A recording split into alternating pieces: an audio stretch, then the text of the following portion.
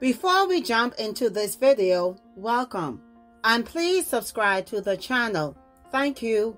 Let's go to the book of Revelation chapter 20, verse 11 and 12. And I saw a great white throne, and him that sat on it, from whose face the earth and the heaven fled away, and there was found no place for them. And I saw the dead, small and great, stand before God. And the books were opened, and another book was opened, which is the book of life.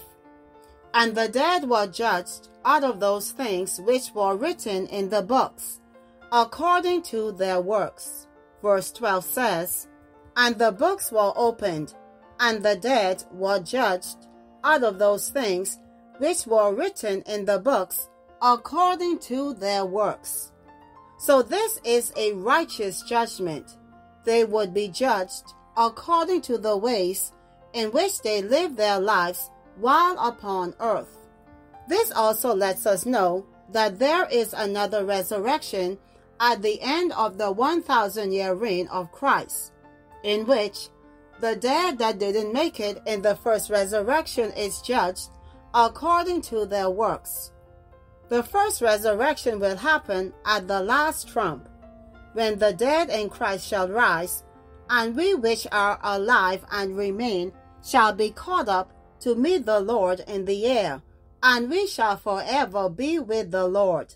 Verse 13, And the sea gave up the dead which were in it, and death and hell delivered up the dead which were in them, and they were judged every man according to their works. Verse 14, And death and hell were cast into the lake of fire. This is the second death. So that's the second death. At the very end, death and hell will be thrown into the lake of fire. So those who die in Christ, they only experience one death. Those who die without knowing Christ, they experience two deaths. The second death is eternal damnation in the lake of fire. Verse 15, And whosoever was not found written in the book of life was cast into the lake of fire.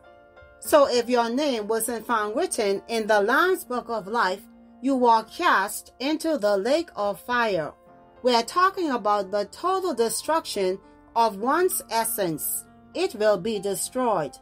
The destruction of the soul and spirit. Now some people might ask, how do I get written in the book of life? Well, believe it or not, when you're born into this world, your name is written in the book of life. When you're born, you're already in it. It's your sins that actually blot you out of the book.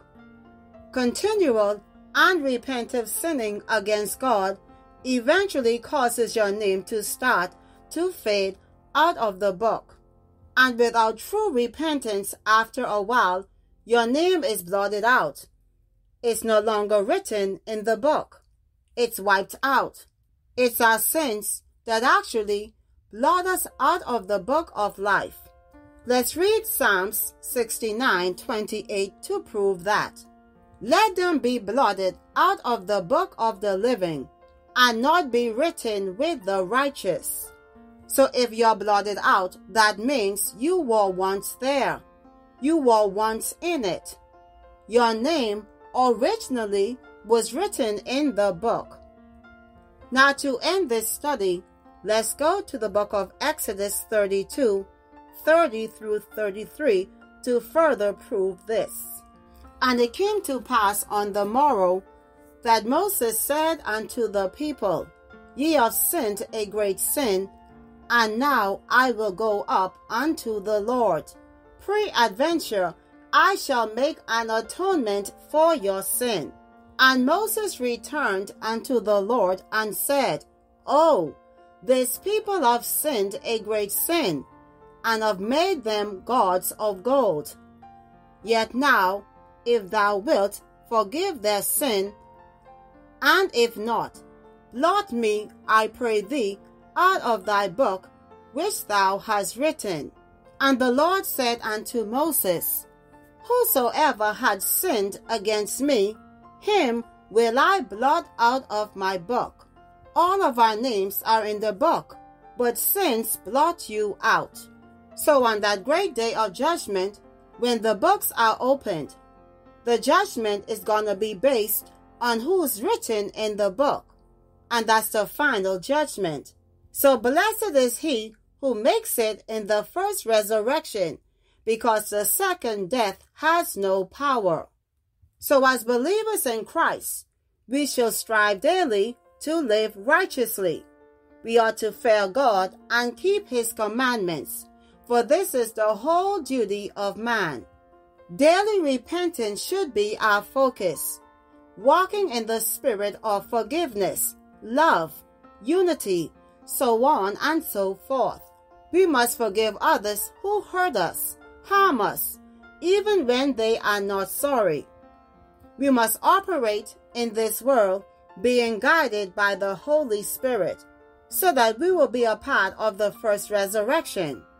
And for those of us who would be here when Christ shall appear for the second time, well, in order for us to receive our change from mortal to immortality in a moment, in a twinkling of an eye, we must be in the world, but not of this world.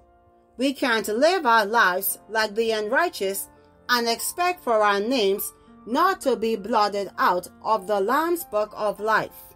It doesn't work that way.